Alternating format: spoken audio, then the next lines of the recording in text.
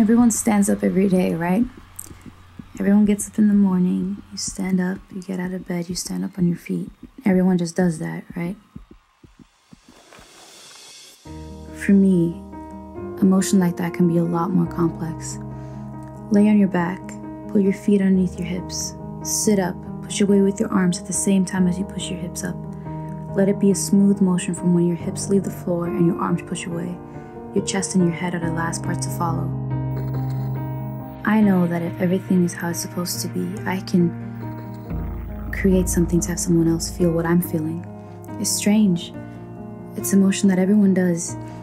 You get up to get out of bed or the couch or anything, but when a dancer does that to music, it's different all of a sudden. It's communicating a feeling, and it's creating something.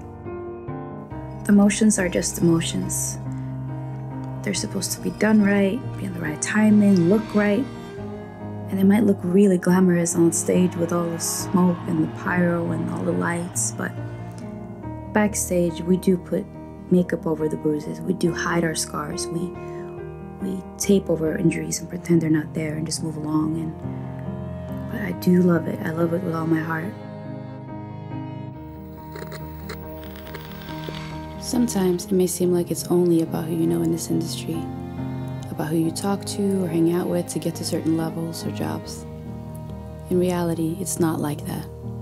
For true career longevity, it's about the passion for your art, your dedication and persistence, about the thousands of miles you travel from your home and your family to learn from and practice with the best of them all, about the injuries that you fight through physically and the battles that you fight through mentally. Because at the end of the day, if I'm feeling something, I can hopefully make you feel the same way too.